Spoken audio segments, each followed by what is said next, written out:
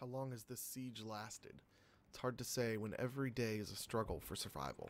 The city is crawling with snipers. Shelling is ordinary business almost every night. Phones don't work. There is a shortage of food and meds, and many people are left homeless. Bruno and Marco have always been good friends, so when the war broke out, they decided to stick together.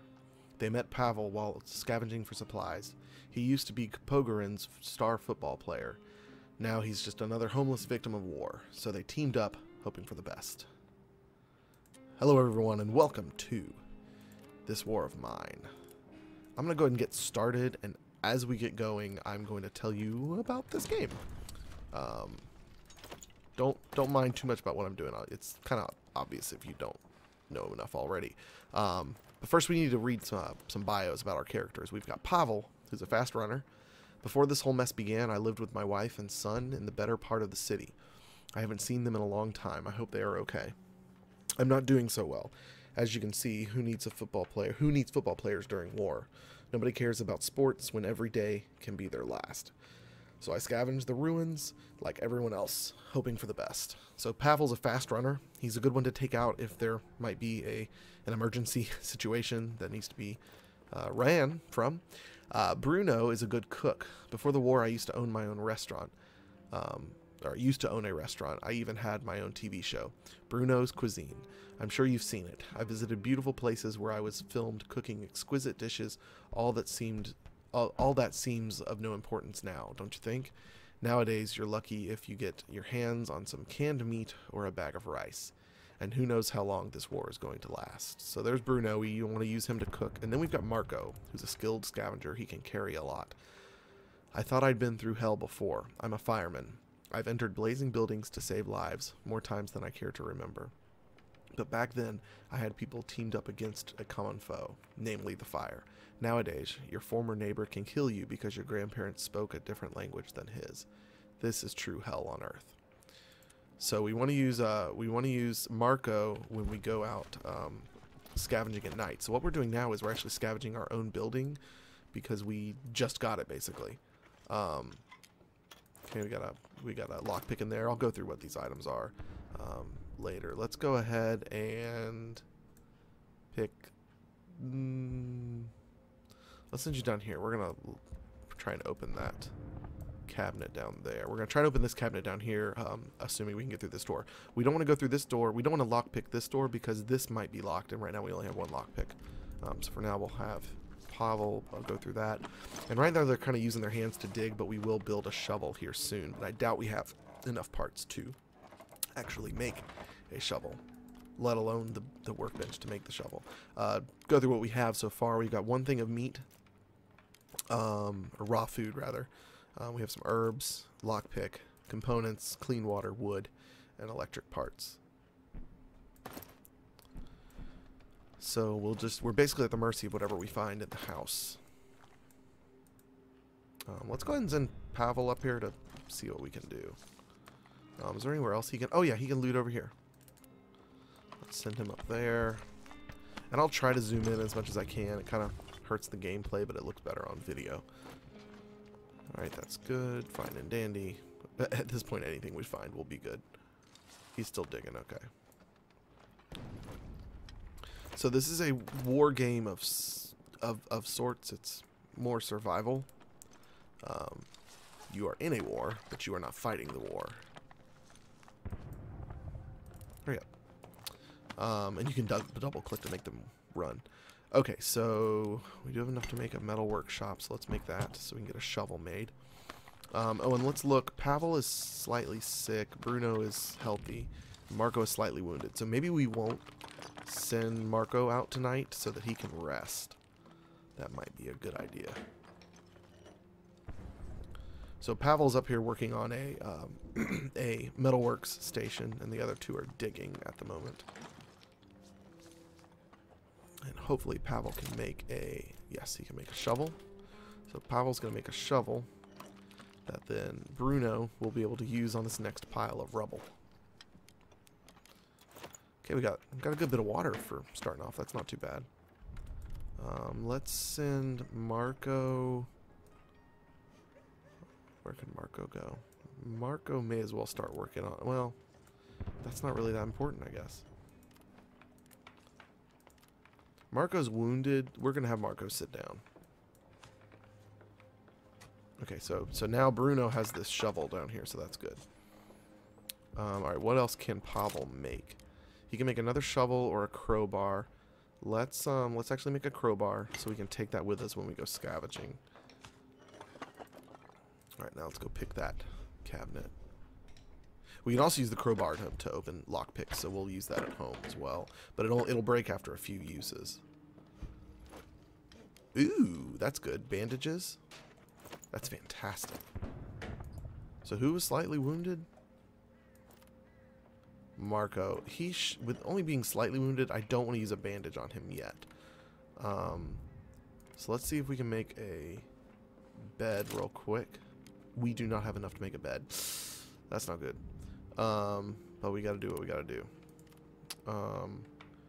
Yeah, we may as well go in here and break that with a crowbar.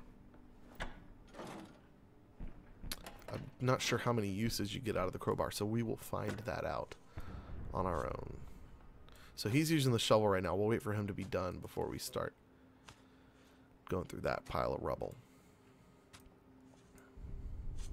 Okay, he's done there. And he can break that open with the crowbar. So that's one part of the immersion that it kind of breaks, is that they're basically trading instruments, tools, without actually getting contact with each other. Alright, you go loot that. How's that crowbar coming? Oh, we got medicine. Yes. That's good. Because Pavel's slightly sick, so that's fantastic. Good. Actually, you know what? Maybe we will have... This is probably dumb, but we are going to have Marco go take a bandage. Because I want to use Marco tonight.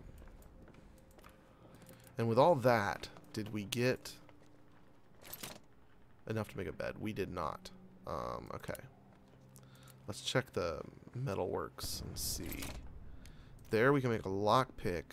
So that's kind of nice, but not really that big of a deal. So let's send Pavel up there to sit down now. And Bruno, you may as well come up here. Let's check our crowbar. Crowbar's still good. We'll keep using it while we're here. It's 6:40 right now, so that means it's about to be nighttime. Okay, good. So Marco is bandaged. Hurry up, Bruno. I'd like to get through that before the night. It'd be really nice if you could pair people and like have them dig through rubble at the same time to go faster. Like, I don't know. Okay, here we go. Nighttime.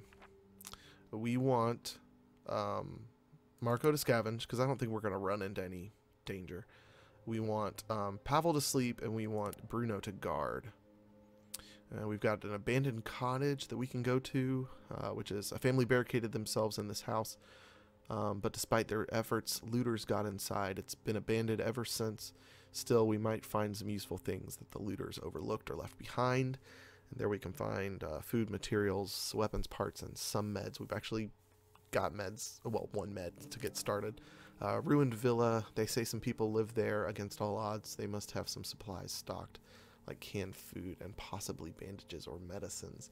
But they don't want to trade. If we're desperate, we could try to steal from them. I don't really want to do that yet. Then a quiet house. It's a housing estate that remains almost untouched. It's a calm area of little houses with porches and gardens. Most of those houses are still inhabited. People are trying to lead normal lives there. We've got nothing to look for there unless we're willing to steal. Okay, so let's just go to the abandoned cottage because I'm not ready to steal yet. And we'll take a crowbar. Whoops. And take the crowbar and the shovel. And let's go scavenge.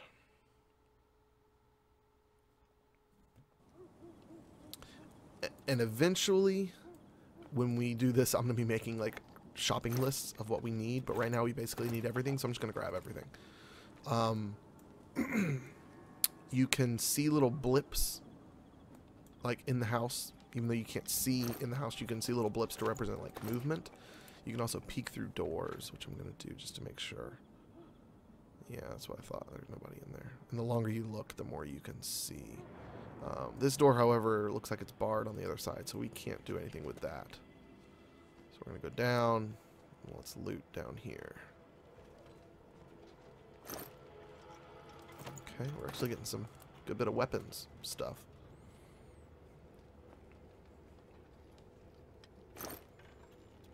Ooh. Lots of wood. That's very good. Let's get rid of the shell casings for some wood. You'll never get everything in one trip, that's for sure. Okay, I see some footsteps up there. They could be animal, though. Parts, components. What is this? Electric parts. We are not going to need electric parts at all yet. Okay, so we're good there. Let's go ahead and pack up on those. Actually, that's a lot. Yeah, we probably do need a lot of components. I think we can make an axe and chop up our furniture to make wood. Okay, weapon parts, roll-up cigarette, quality roll-up, fertilizer, and a book. We've got a book. Can I get that? Okay, I can't get that. So let's go on up here. I'm pretty sure that's a rodent or some type of animal. That's not going to bother us. Yeah. Yeah, there's nothing there.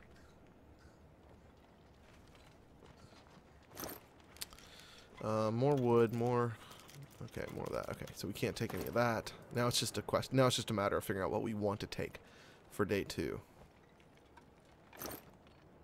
Food. Look at all that food. Let's get rid of wood because it takes up too much space in our inventory. That's oh my goodness, that's amazing. I mean, I guess it was a refrigerator. Let's get rid of the gunpowder.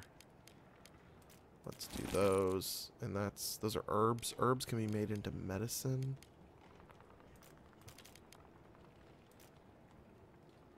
What are these? Sugar. Interesting. Okay, this is good. I'm leaving an empty slot because I'm sure I'm going to see something that I want to put in that slot. That's amazing. That's an amazing find for food, let me tell you. Yeah, it's some type of... Yeah, it's a rat or ferret or something. It actually looks like a ferret.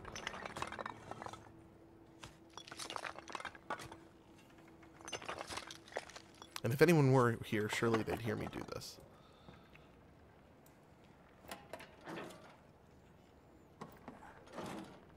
I find it hard to believe this place was looted, to be completely honest. Who would leave all that food in the refrigerator? Alright, so this thing's locked. Maybe we find something good. Here we got a cigarette. That's good to barter with. Herbal meds. That's good.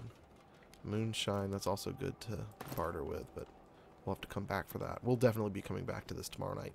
And then tomorrow night we know we don't need our shovel or our... we'll take a look at these things when we leave. We don't need our shovel or lockpick. Okay, more of that same old stuff. I guess we could peek in here before we break in. Yeah, there's nobody in there. There also technically could be people on the roof on some buildings, but not this one.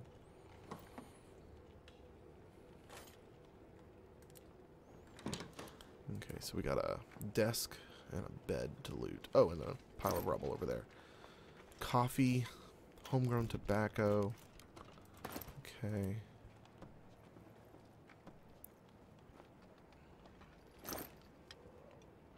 Ooh, bandage. We want the bandage. I don't want to lose any more wood, though. Okay, that's good.